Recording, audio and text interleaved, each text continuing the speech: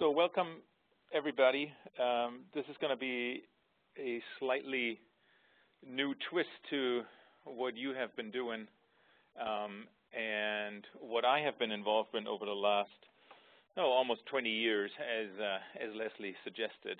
So I'm going to walk you through some things where I would like to invite yours or people in your region's participation in various projects that we are starting here and moving invasive species control efforts. And I'm talking largely about plants, deer, and earthworms in this context. I'm not talking about invasive forest pests here, but moving it into a different direction and hopefully become a little more successful over time.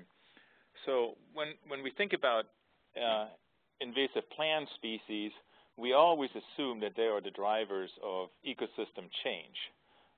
And then we also assume, as managers, that if we control introduced plants, that we get some benefits for the native species that we care about, and that's why we do invasive plant control.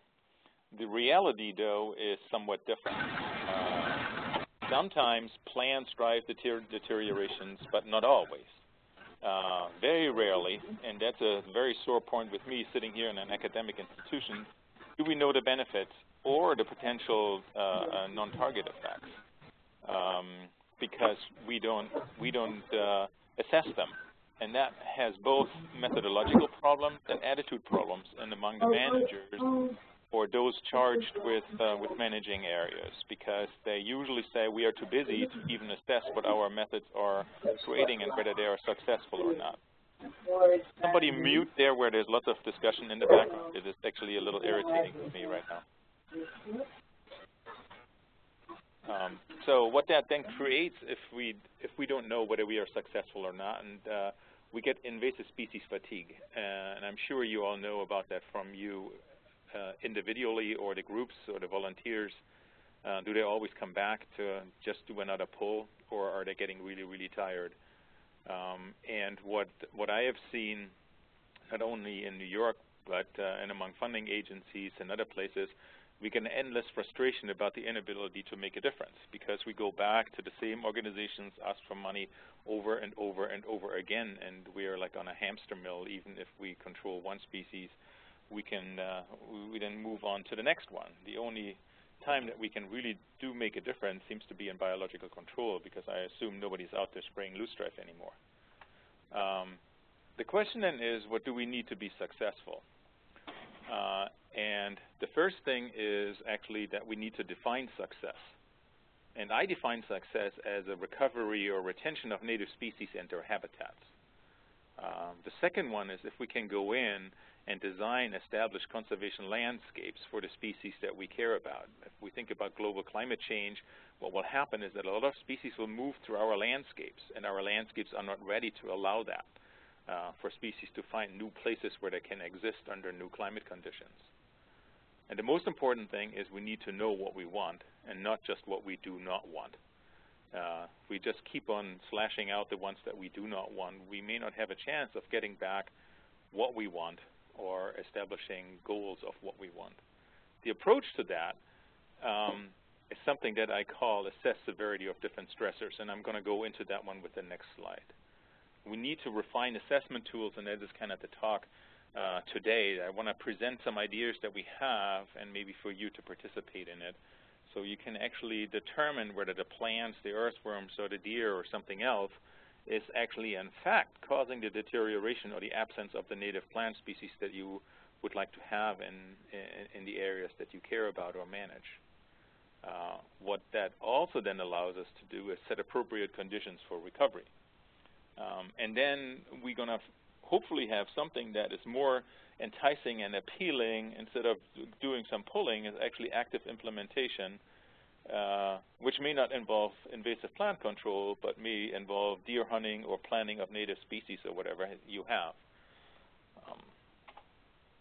So when we think about our landscapes, and what we really have is an abundance of species that come in from overseas, whether these are plants, whether these are garlic mustard plants, as you see them up on the slide on top left, whether these are earthworms, whether they're slugs, And then over time, we think that native plant species, and I just have two examples here, some charismatic ones that we rarely see anymore, that they decline until they become threatened and endangered, and then legislation kicks in.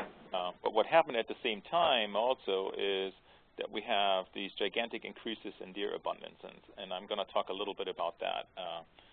And when we really look at that is, are the invasive plants more important than the earthworms, than the slugs, or are the deer the overriding factor, which is my pet hypothesis right now.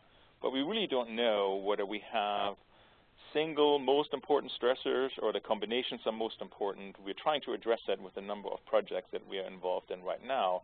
But if we would just focus on one of these various threats, we may or may not hit the right target.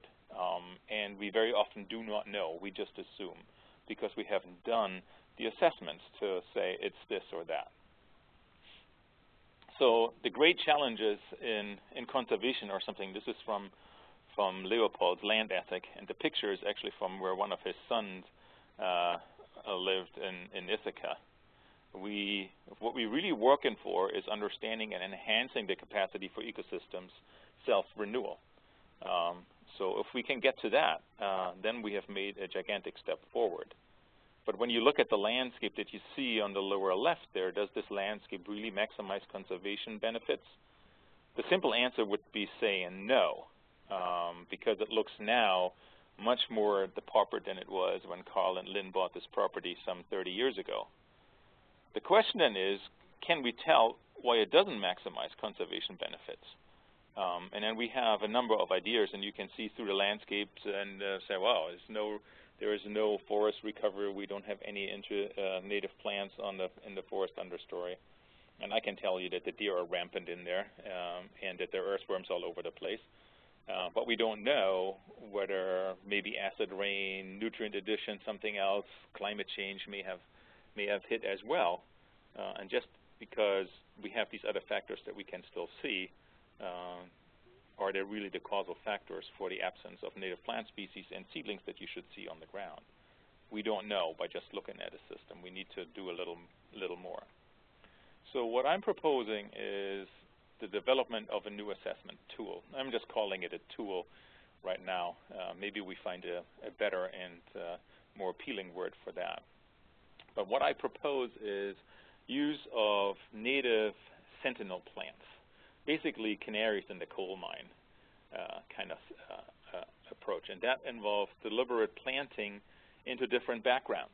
If you're really interested whether your orchid or any other plant can still live in the existence of earthworms, maybe the best way of assessing that is to put it into that background instead of assuming that the earthworms drove it out.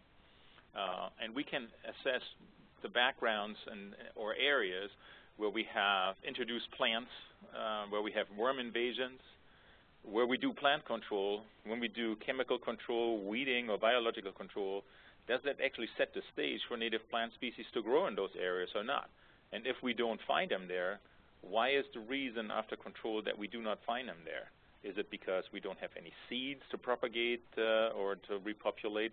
Then we may need to bring in some species. Or there are other reasons that the habitat has just so deteriorated that native plant species can't grow there anymore.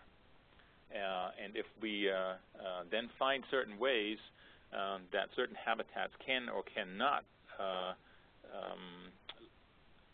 be present in these areas or grow in there, we can manipulate the absence or presence of a stressor, for example, deer, through exclusion or trying to reduce deer numbers if we want to alleviate that stress. The benefits of an approach like that is really information about whether species that we would like in this habitat can still occupy that habitat that appears so deteriorated. It would be a direct assessment of a potential impact, for example, worms or plants. And it's an easy methodology. It's suitable for volunteer participation. And they all can pull plants, but they also can maybe plant plants. I know we have a lot of gardeners that come and help us in some of our efforts, so we can harness them in some of the assessment methods, and they can do it in their backyards, or they can do it in management areas wherever the assessment methods may need to be done. I'm going to give you an example why we came in my group to embrace this approach.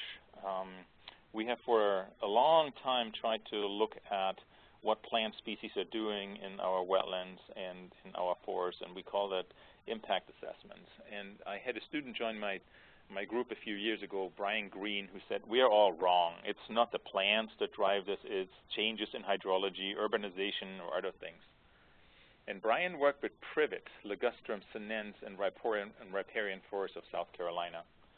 And the general dogma was that the rapidly urbanizing areas in the southeast would change the hydrology of these small riparian areas into streams, create different hydro periods, and that basically eliminates the ability of native plant species to grow in those areas and favors privet.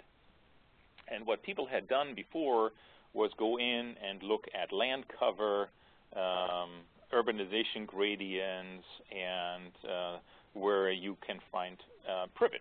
And what you usually see, and that's also what Brian found by looking at 15 different riparian areas in South Carolina, is as development increases, privet increases. And that's the top panel. It doesn't say urbanization increase, but that's what you see there. And then in the lower panel on the left is as privet increases, native plant cover decreases. So now you can make that link and say the decrease in native plant cover is a function of increased urban development. So we tried to assess that a little more, and we planted native seedlings inside and outside of privet thickets, and that's what you see on the two right-hand panels. Just two species, Casmantium is river oats, and Acenegundo is box elder. So a tree and a grass, very typical species in these floodplain forests.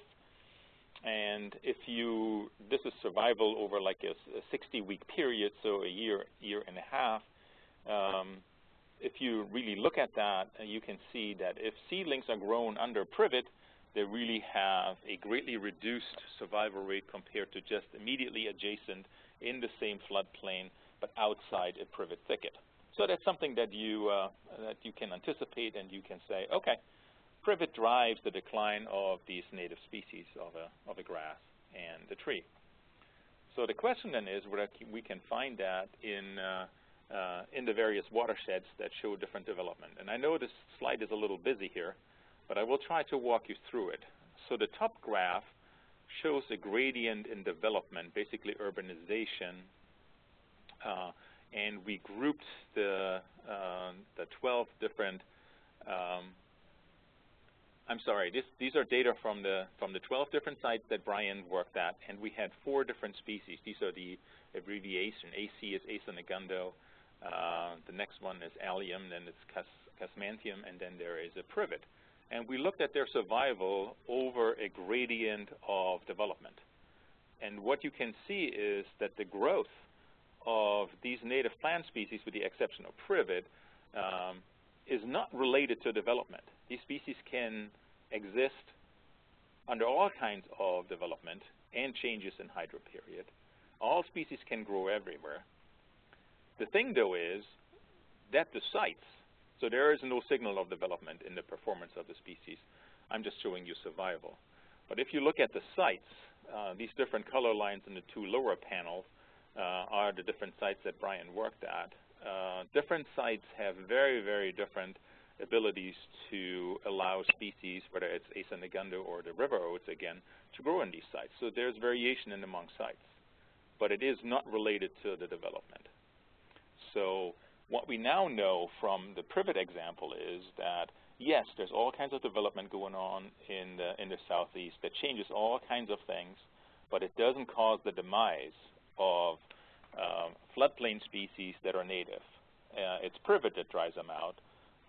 And so that creates all kinds of abilities to really go after an invasive species here, and you would see a benefit to native species, but only if these species can get there. So in a lot of places, the propagules for seeds or rhizome pieces may not be available to colonize areas that have lost the native species. So we need to bring them back in there, but the sites are ready to receive them, even though the areas are further and further developed.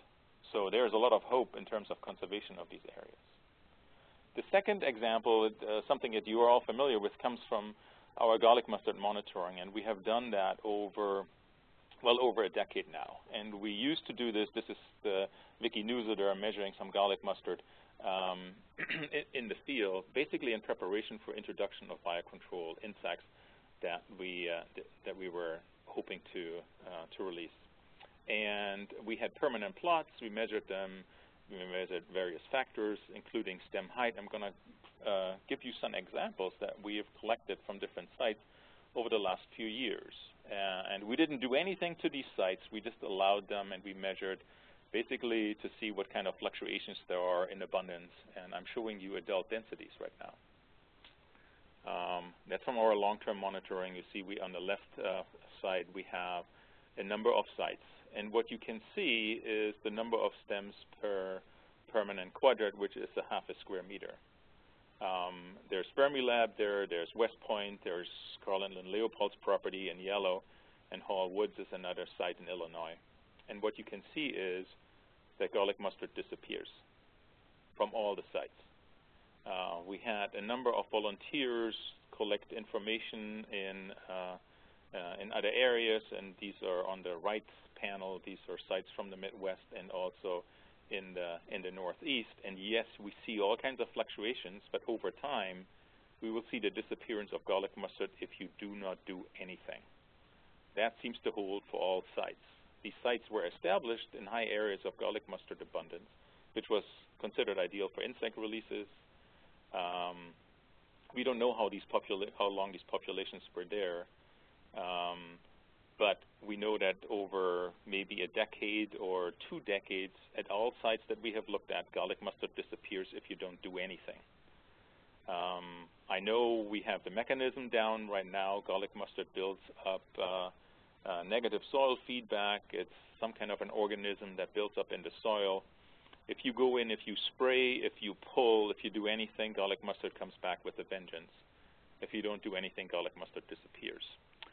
So we're trying to write this up right now. So stop all activities of pulling garlic mustard. Garlic mustard goes away by itself.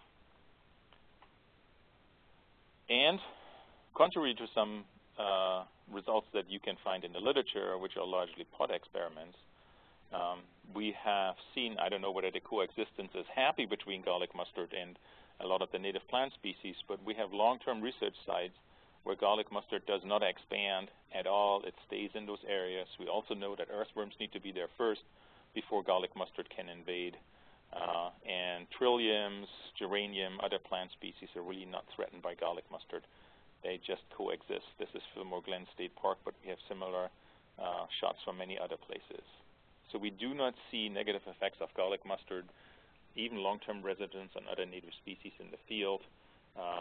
We will do some more tests. Native species can grow even in places where garlic mustard is unable to grow any longer. You will see germination and some small seedlings show up, but they never make it into the adult stage.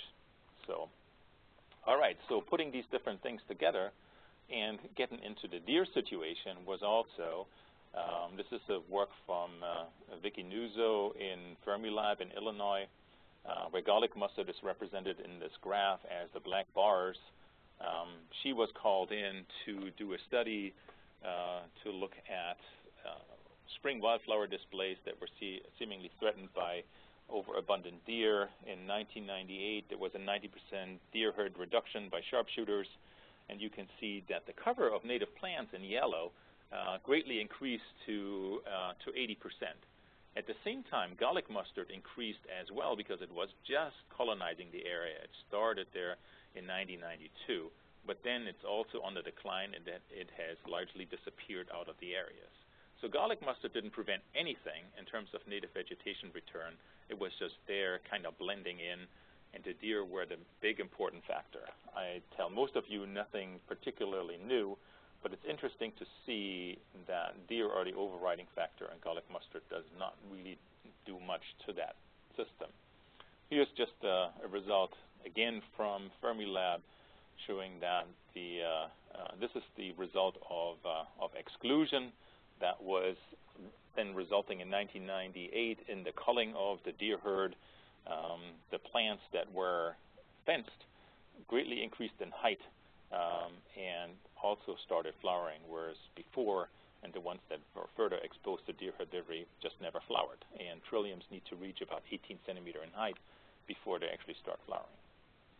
So when we go back and take a look on historic deer abundance, this is just some information from Wisconsin, where people went out in the 1940s and assessed that 60 years ago, deer abundance was already incredibly high, below desirable stocking rates. The only exception in Wisconsin was the Menominee Indian Reservation, where year-round hunting, where less than 10% of seedlings were damaged, and they have a flourishing forestry industry. And Troy can talk about, if he desires to, on the new TNC report about deer impacts in New York. The forest regeneration is inadequate for 32% of the states, based on the, what was it, Troy, 1,600 places where that was assessed, locations in New York. But this was looking at forest regeneration and tree regeneration. There's no information in this report about understory species. If we can't even get the trees back, a lot of the species that are much more palatable and desired by deer are probably under much, much heavier pressure. And this is some more info from Aldo. It's kind of interesting to look back what he was saying in the 30s and 40s. I'm more interested in the second 2 points here. That grazing, and that was largely coming out of the Southwest, and for cattle, but also elk and deer, has done more damage to land and forest fires and cutting, as severe as they may be. And more into our areas here in the 1900s, about 1 deer was killed per 5 square miles in Vermont, Maine, Michigan, and New York. Now we have abundances of 40 to well over 100 per square mile, and obviously we shoot about 40 to 60% of them. But that just means for our area that we had a chronic overabundance of deer for decades, which has emptied the landscape of most desirable plant species and the most palatable plant species. And we will suffer from that legacy. Invasive plants, earthworms or so occur locally.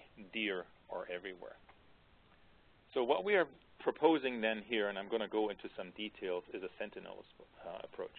We have spearheaded that here with tests in some 40 locations right now. There's a bunch of them at West Point, where we have some large experiments going on. We work here in support of the Cornell Deer Program, where they have areas of sterilization, hunting, and control to see whether the various methods do anything to deer feeding pressure.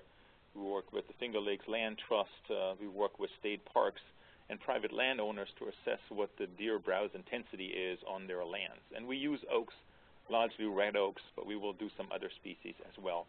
I have a new graduate student who just started, Anise Dobson, who will be part of these assessment protocols, and we will do more than just oaks.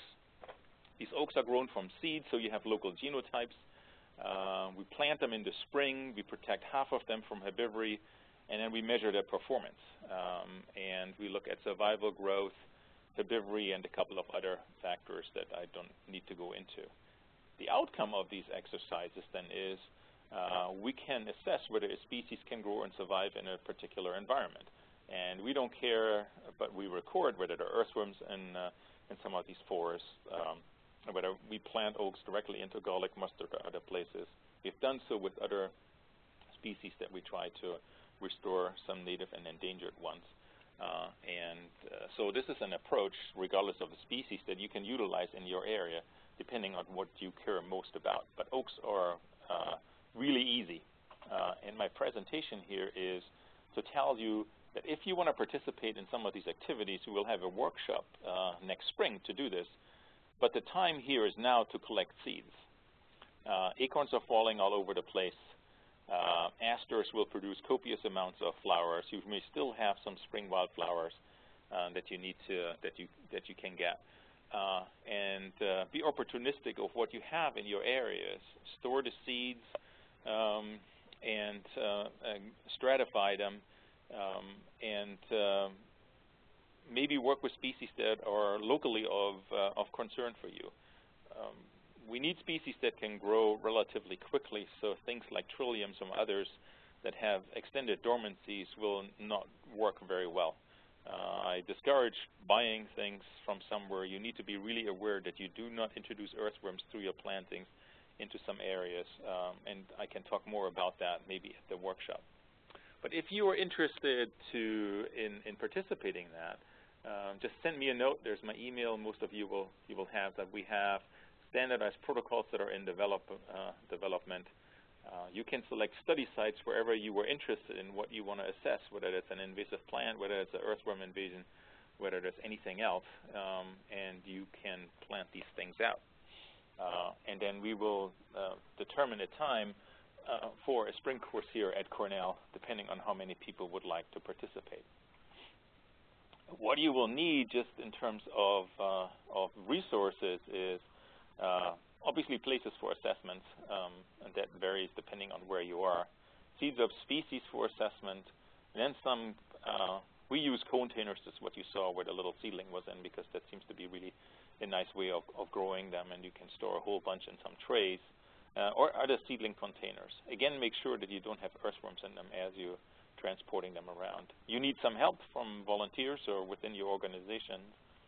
And you need some fencing material. I'm going to show you one example right now, just for exclusion of deer. So we fence seedlings individually, and we use hardware mesh. You can also use deer fence or any other means that you have available. We need labels for marking individuals and some time for repeat visits through the spring, summer, fall. And then we obviously don't do anything over the winter and then look at winter browse and the incidences of that in early spring. And here are some examples of what we have done. You kind of see in the center a cage, and the oak is doing really, really well. One that's not caged, and you see that on the upper left-hand corner here, that was partially eaten. There's just one leaf left. You can see that we mark our seedlings individually with a tag. We also use GPS locations. And then we have just two graphics from two locations here around Cornell, where we look at the survival of protected and unprotected oak seedlings. And these are in forest. And you can see we plant 20 seedlings at each site that are protected and 20 seedlings that are unprotected. So it's not a gigantic effort. We don't plant them in grids. We do little transects, meandering transects to places depending on site conditions. And you can see that within 2 months of planting on the left side, a lot of the oaks have just simply have been browsed, and most of them die when they're not fenced. The fenced ones, we very rarely lose anybody, and very often they also grow. So here is a way of if we lose seedlings that are less than a foot tall already to deer browse, that just means we will never have any oak regeneration in the forest that are under this high deer pressure. We will do this with lots of other plant species, because what we figured out, in some places we don't lose any oaks, but we still lose well over 15 to 20% of the trilliums. So we've experimented with a couple of other species. Oaks will only get us that far. If any oak is being eaten within its first year of growth anywhere, it means you have too many deer. It's a very sobering assessment of what we see in places around here, whether these places are under protection in state parks or whether they're part of the Finger Lakes Land Trust areas. So what I'm suggesting is that we can actually create conservation landscapes and don't have things show up and look like the picture on the upper left, but through active plantings and protection, for example, from deer herbivory, we can create landscapes that may not look immediately like the one on the right, that's Fillmore Glen State Park, but we can probably get a lot of our landscape back to something that looks more like the stuff on the right and not like the ones on the left. What that does, through active participation and involvement, hopefully you have more fun than just pulling out the species that you do not want if we do active restoration. We need to change the discourse. That's what I'm more and more convinced of. We need to know what the stresses are, not just focus on the invaders, but if the plants grow fine in earthworm-infested areas like the trilliums did actually in the picture before, we don't need to worry about the earthworms. Maybe we need to really, really change the discourse about deer management. We need to promote the management of the most important stressor and not just focus on stuff that we can easily deal with. Or maybe it's not so easy to deal even with plants. Know what you want in the landscape. Do not focus on origin. That's a very, very poor predictor of what the most important stressors are. Through these efforts, I think, through assessment, a lot of people will realize how important deer are as transformative factors in the landscape. If you can harness some of that energy and pride in creating landscapes and replanting, you may need to fence these areas. I hope that we can create a renewed ownership in the areas that are under our responsibility, and we are basically responsible for the deer increases that we have seen. Waiting for someone or something to change or take action, I do not think is any longer an option. We need to become more active, but doing the right thing. And in the meantime, as a start, you can do things like this. So I think every botanist, ecologist, or conservationist should feed their family with locally raised gourmet venison, and just imagine how low the carbon footprint is. And while deer are all over the place, invasive plants are very, very local, and you will get a bigger bang for your buck if you were to focus on the most important stressor, which at this point in our landscape I consider to be deer. That's what I had to say.